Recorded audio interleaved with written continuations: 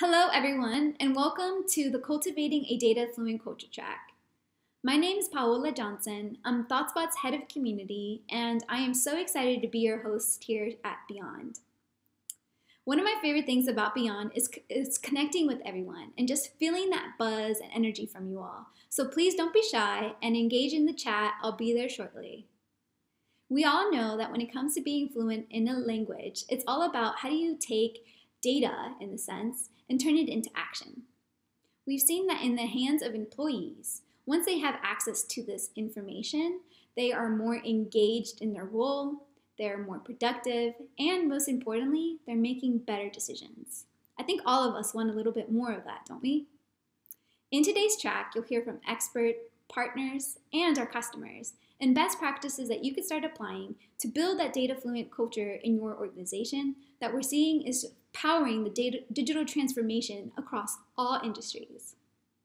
We'll also discuss the role that the analyst of the future plays when it comes to this cultural shift and how important it is for diversity in data that helps us prevent bias at scale.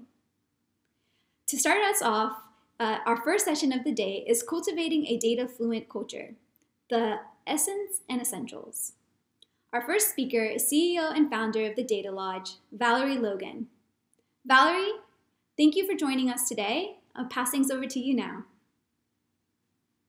Excellent. Thank you so much, Paula. It's so great to be here with the ThoughtSpot family. And there is nothing I would love to talk more about than data literacy and data fluency. And I just want to take a second and acknowledge I love how ThoughtSpot refers to this as data fluency, and because I really see data literacy and fluency at on either end of the same spectrum. And to mark that, to commemorate that, I have decorated the Scrabble board for today's occasion with fluency and literacy intersecting right at the center of the board. So with that, let's go ahead and get started and talking about how do you cultivate a data fluent culture. So in today's session, I am thrilled to be able to talk through a few dynamics around what's going on in the market around this area. Who are the pioneers and what are they doing to drive a data fluent culture? And what can you do about it? What are the best practices that you can apply to start this momentum? And it's really a movement. So how do you want to play a part in this movement? So the market and the myths, it's 2020. We have had what I would call an unexpected awakening for the topic of data literacy and fluency. So let's just take a little trip down memory lane. So the last few years, data literacy and data fluency have been emerging as part of the Chief Data Officer agenda. Analytics leaders have been looking at data culture and the upskilling of the workforce as a key cornerstone to how do you create a modern data and analytics strategy. But often this has been viewed as kind of just training or visualization or a lot of focus on the upskilling side of data literacy. So there's been some great developments over the past few years with, I was leading research at Gartner on this topic. There's other work around assessments and training resources. But if I'm really honest today, a lot of this has been somewhat viewed as academic and maybe a bit abstract. Enter the year 2020, where data literacy just got real. And it really can no longer be ignored. And the COVID pandemic has made this personal for all of us, not only in our work roles, but in our personal lives with our friends and families trying to make critical life decisions. So what I'd ask you to do is just to appreciate that this topic is no longer just a work thing. It is personal. And I think that's one of the ways you start to really crack the culture code is how do you make this relevant to everyone in their personal lives? And unfortunately, COVID did that and it has brought it to the forefront. But the challenge is how do you balance? How do analytics leaders balance the need to upskill the workforce and the culture with all of these competing needs around modernizing the platform and driving trusted data and data governance. So that's what we'll be exploring, is how to do this in parallel. So the very first thing that we need to do is start with a definition, and I'd like to share with you how I frame data literacy for any industry across the globe, which is, first of all, to appreciate that data literacy as a foundation capability has really been elevated now as an equivalent to people, process, and technology. And if you've been around a while, you know that classic trinity of people, process, and technology. It's the way that we have thought about how do you change an organization. But with the digitization of our work, our lives, our society, anything from how do we consume information, how do we serve customers, we're walking sensors with our smartphones. Our worlds are digital now, and so data has been elevated as an equivalent vector to people, process, and technology.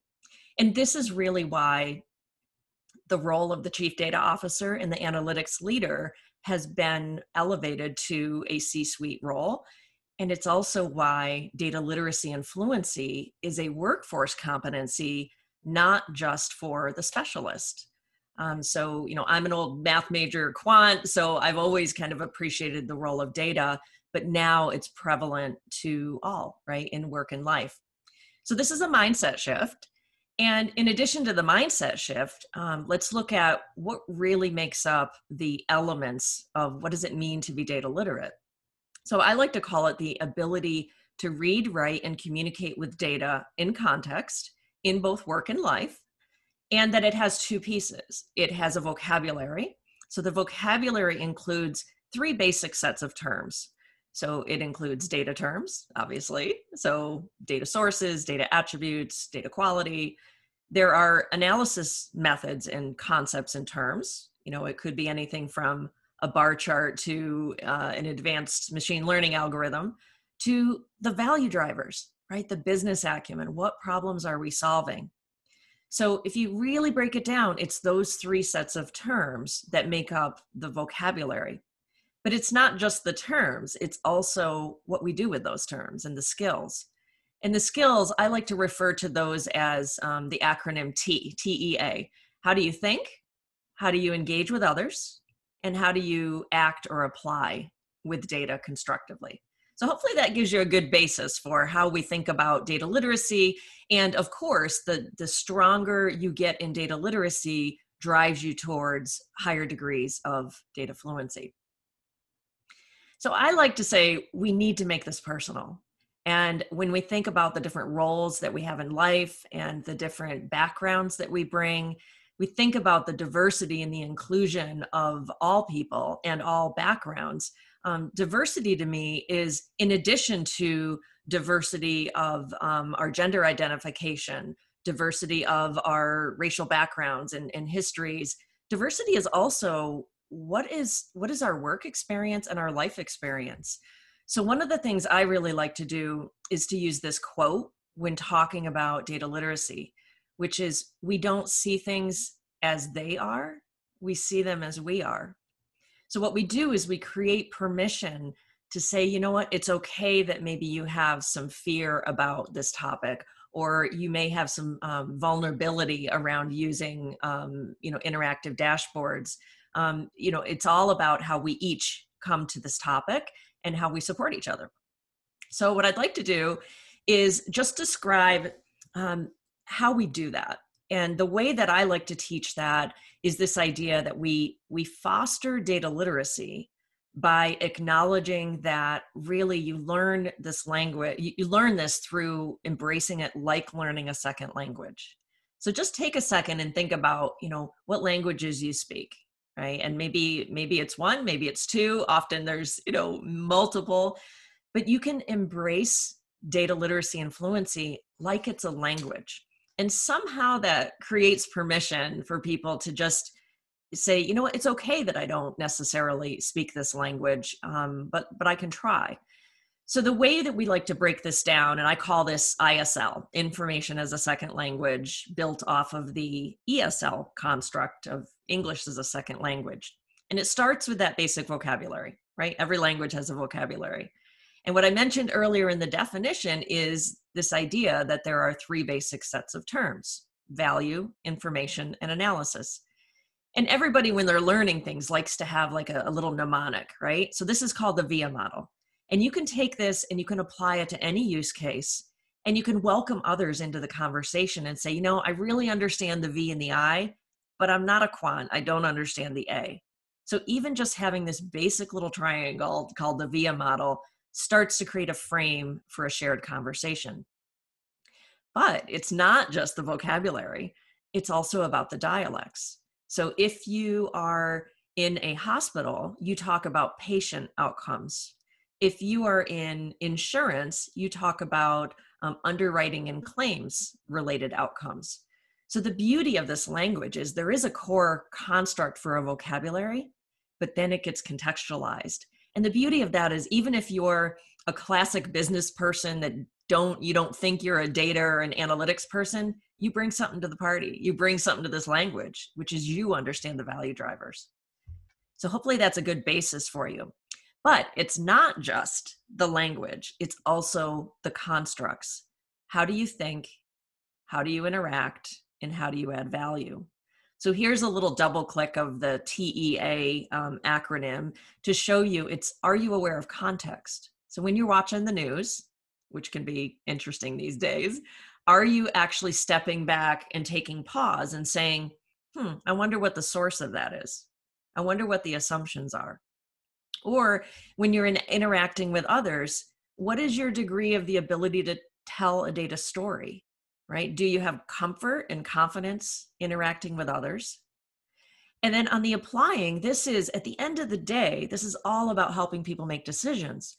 So when you're making a decision, are you being conscientious of the ethics, right? The ethics or the potential bias in what you're looking at and what you're potentially doing.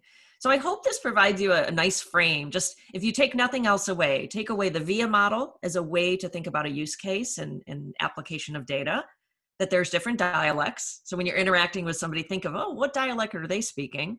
And then these three basic skill sets that we're helping the workforce to upskill on. But the last thing is, there's different levels of proficiency. And this is the point of literacy versus fluency. Depending on your role, not everyone needs to speak data at the same level. So what we're trying to do is get everyone at least to a shared level of conversational data, right? A basic level of foundation literacy. But based on your role, you will develop different degrees of fluency. The last point of treating this as a language is the idea that we don't just learn language through training. We learn language through interaction and experience. So I would encourage you to just think about what are all the different ways you can learn language and apply those to your relationship with data. So hopefully that makes sense. There's a few myths out there around this topic of data literacy, and I just want to do a little myth busting real quickly, just so you can be on the lookout for these. So first of all, data literacy is not just about training. Training and assessments are certainly a cornerstone. However, when you think about developing a language, yeah, you can use a Rosetta Stone or one of those techniques, but that only gets you so far. It's conversations you have, it's immersion. So keep in mind, it's not just about training. There are many ways to develop language. Secondly, data literacy is not just about internal structured data and statistics.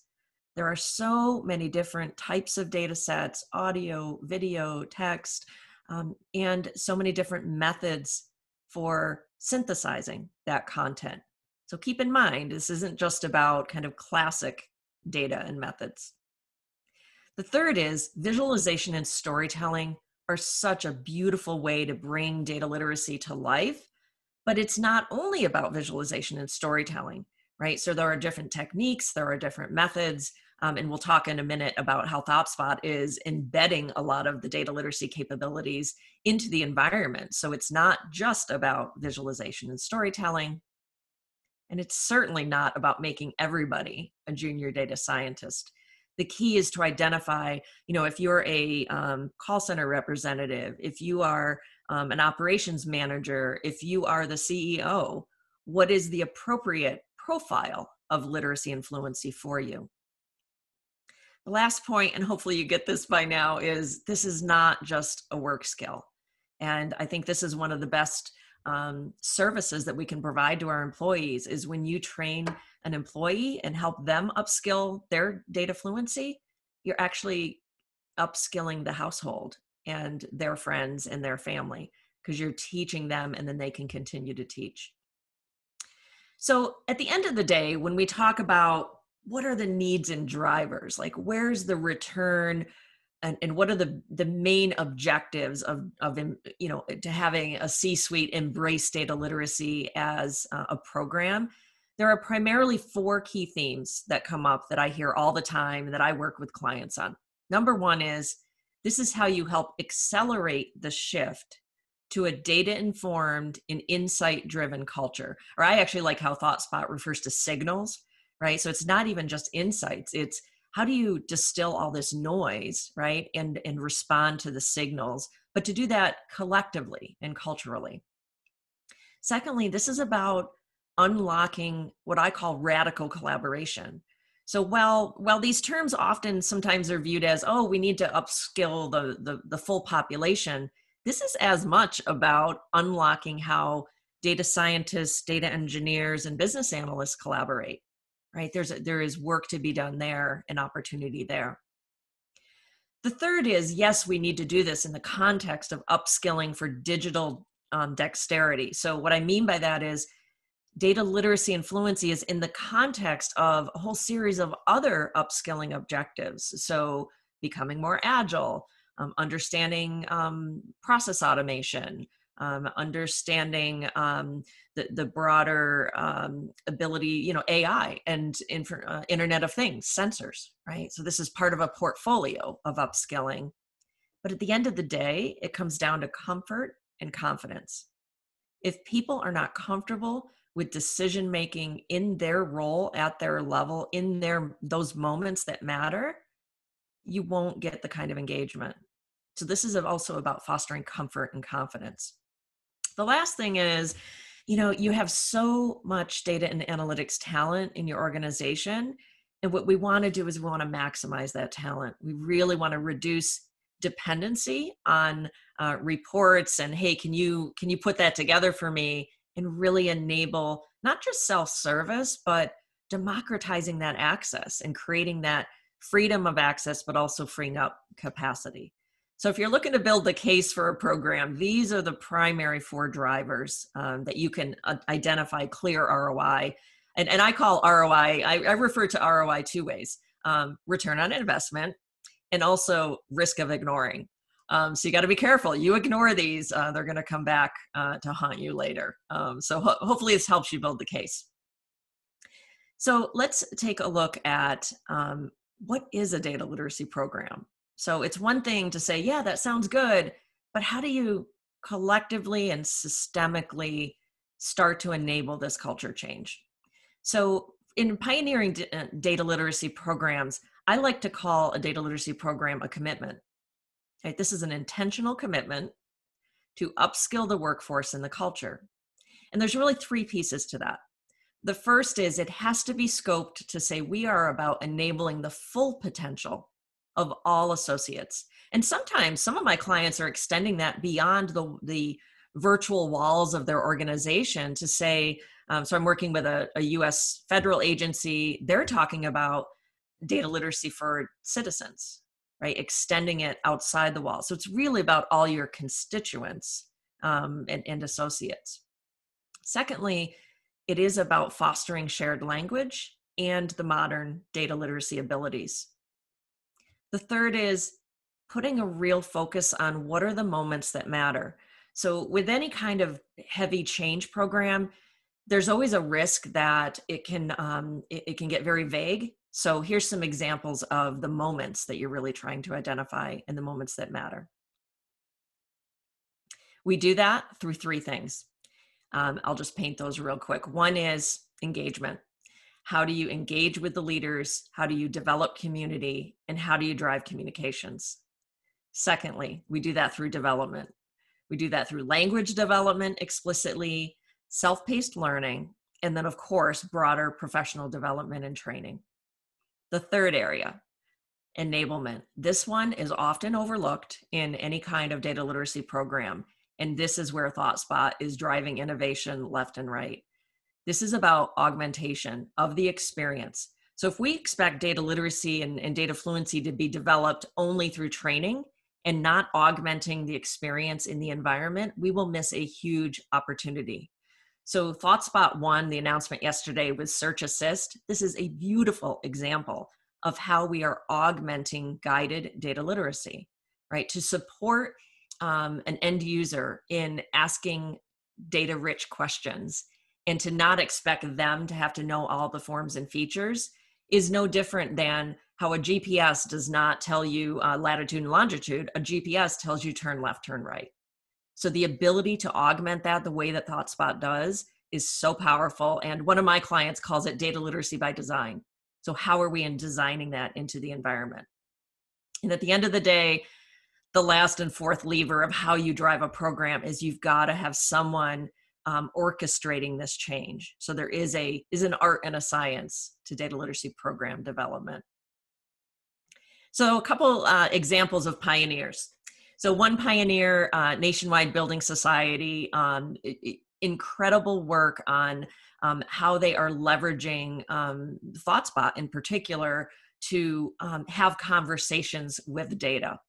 They are creating frictionless voyages with data, and they're using the Spot IQ tool to recommend personalized insight. Right? This is an example of that enablement that I was just explaining. Second example, Red Hat. Red Hat, they like to describe this as going farther, faster than with a small group of experts. They also refer to it as supporting data conversations, again, with that idea of language. So what's the difference between pioneers and procrastinators? Because what I'm seeing in the market right now is we've got these frontline pioneers who are driving these programs, but then there's kind of a DIY, do-it-yourself mentality going on. So I just wanted to share what I'm observing as this contrast. So procrastinators are kind of thinking, I have no idea where to even start with this. Whereas pioneers are saying, you know what, this is absolutely central. Let's figure it out. Procrastinators are saying, you know what, this probably isn't the right time for this program. Other things are more important. And pioneers are like, you know what, we don't have an option. Fast forward a year from now, do we really think this is going to organically change? This is pervasive to everything we do. Procrastinators are saying, I don't even know who to put in charge for this. And pioneers are saying, this needs a lead, this needs someone focusing on it, and a network of influencers. And then finally, procrastinators are generally going, you know, we're just going to wing this, and we'll stand up an academy. We'll put some courses together. And pioneers are saying, you know what, we need to work smart, we need to launch, we need to leverage, and we need to scale. So I hope that this has inspired you that, you know, there really are many ways to go forward, as FDR said, and only one way of standing still. So not taking an action is a choice, and it does have impact. So a couple of just quick things to wrap up. One is, how do you get started with a data literacy program? So I recommend 7 steps. Who's your sponsor and who's the lead? Craft your case for change. Make it explicit. Develop that narrative. Craft a blueprint that's scalable, but that has an initial plan where data literacy is part of, not separate. Run some pilot workshops. These can be so fun, and you can tackle the fear and vulnerability concern with really going after, like, how do we speak data across different diverse parts of the team? These are so fun. And what I find is when I teach people how to run a workshop like this, they absolutely want to repeat it, and they get demand for more and more workshops. Launch pragmatically, right? We don't have any time or energy for big, expansive programs. Identify some quick wins, ignite the grassroots movement, low cost. There are many ways to do that. Engage the influencers, right? Ignite this bottom-up movement and find ways to welcome all to the party. And then finally, you got to think about scale, right? Over time, this is a partnership with learning and development, a partnership with HR. This becomes the fabric of how do you onboard people? How do you sustain people? How do you develop? So the last thing I want to just caution you on is there's a few kind of big mistakes in this area. One is you have to be clear on what you're solving for, right? What does this really mean? What does it look like? What are the needs and drivers? Where is this being done well today? So be very clear on what you're solving for. Secondly, language matters, right? If that has not been clear, language is the common thread, and it is the basis for literacy and fluency. Third, going it alone. If you try to tackle this and try to wing it, Google searching data literacy, you will spend your time and energy, which is as precious of a currency as your money, on efforts that take more time. And there is a lot to be leveraged through various partnerships and leverage of your vendor providers like ThoughtSpot. Last thing, a quick story. Over 100 years ago, Ford Motor Company, think about who the worker population was in the plants. They were immigrants coming from all different countries, having different native languages. What was happening in the environment in the plants is they were experiencing significant safety issues and efficiency issues. The root issue was lack of a shared language. I truly believe that we are at the same moment where we are lacking a shared language around data. So what Ford did was they created the Ford English School, and they started to nurture that shared language. And I believe that that's exactly what we're doing now, right? So I couldn't leave this picture though and not acknowledge not a lot of diversity in that room. So I know we would have more diversity now if we brought everyone together. But I just hope that this story resonates with you as the power of language as a foundation for growing literacy and fluency. For joining us. We're actually going to be jumping into the next session, so grab a quick water break, but don't wander too far. You definitely do not want to miss the second session of today. We're going to be exploring how to scale the impact and how to become a change agent in your organization and become that analyst of the future. So see you soon.